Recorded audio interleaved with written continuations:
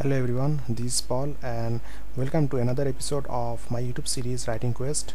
Today is 16 December and we are celebrating our Independence Day, and now the time is 50 minutes past 2, that is 2:50 p.m. In this episode I am talking about this trilogy, that is this trilogy, the Matrix Trilogy. The Matrix is one of the movie that has fascinated me for a long time.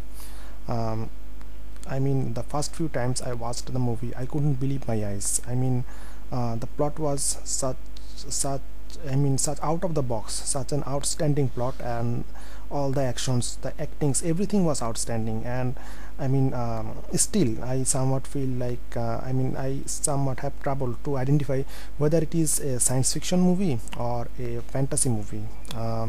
Anyway, I'm not a film critic, so that really doesn't matter.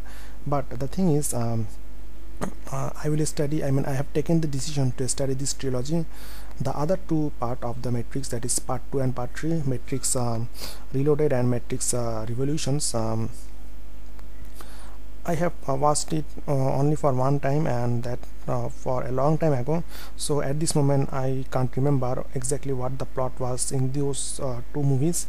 But I somewhat remember the story of the first movie, and in the first movie I will study two things. First of all, I will of course study the action scenes that is there in this Matrix, and I believe the action scenes of the last two parts, second and third part, is also awesome. So that is something that I will definitely study, and I will really carefully look at how the things were done, because in my novel there will be action scenes. And the second part is that I will study how the antagonist characters, that is the agent characters, how they were created and how they played their part in the role. Because this agent character was something which was really frightening sort of thing, and their presence was really unexpected at many times.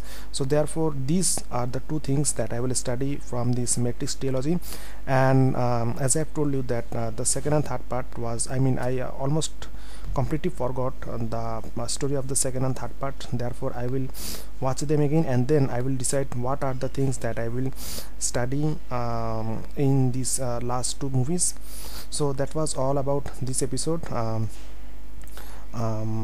Thank you so much for watching, and if you think that there is another trilogy or trilogy that is similar to Matrix, then please let me know so that I can also watch it and learn from it. So thank you so much for watching, and I hope you will come to my channel the next time to see the next episode of my YouTube series Writing Quest. So see you then. Thank you so much for watching and have a nice time.